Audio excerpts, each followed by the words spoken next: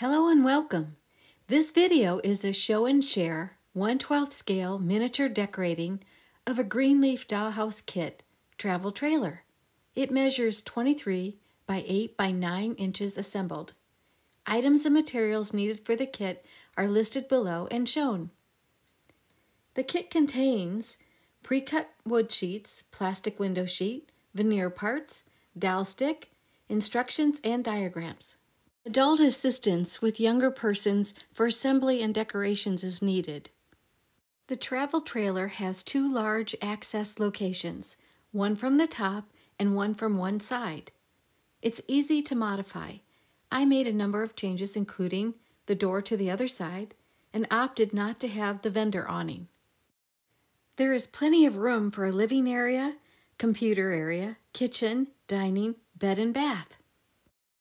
I made a rooftop cover and used the same fabric for the ceiling that I used for the walls on the inside.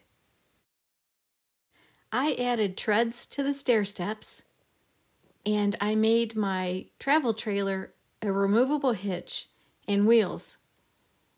For exterior decorations and reflector lights, I used bits and pieces from red and orange pen and pencil canister tubes.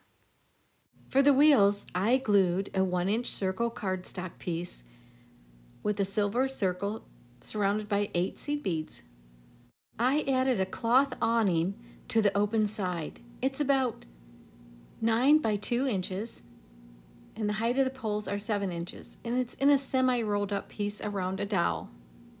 In the back of the mini travel home, I added a removable wall divider between the bed and bath.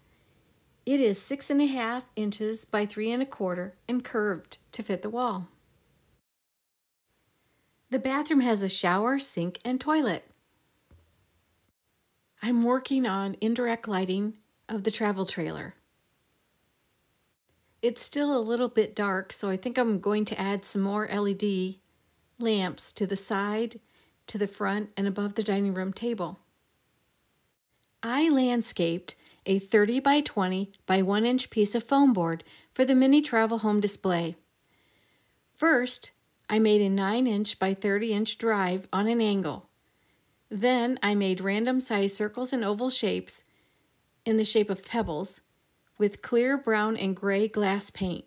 When that was dry, I painted a light gray top coat. Then I used textured yarn glued in wavy rows. When that was dry, I dabbed it with kiwi green paint, randomly. I used a variety of materials on the inside. I chose a tan wood grain look fabric for the walls and the ceiling because of its flexibility.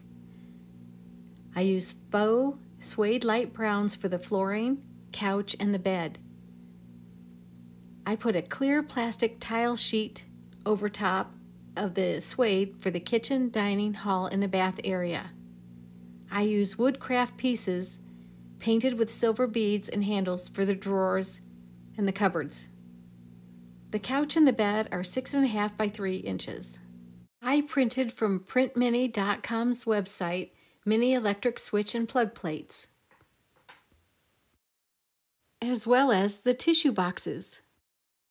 I have purchased several items for the travel trailer home, including the dining chairs, computer stool, Chris & Bond dining room light, coffee pot, and cooking pan. Some of the other accessories I have made in previous videos, including the juicer blender, bungee cord, honeycomb candles, kale, celery, beehives, honey bottle, tote and bucket, apple slices, Queen Anne's lace, dandelions, clover, and brown-eyed Susans in the wildflowers. The kit took me about 12 hours over several weeks to complete.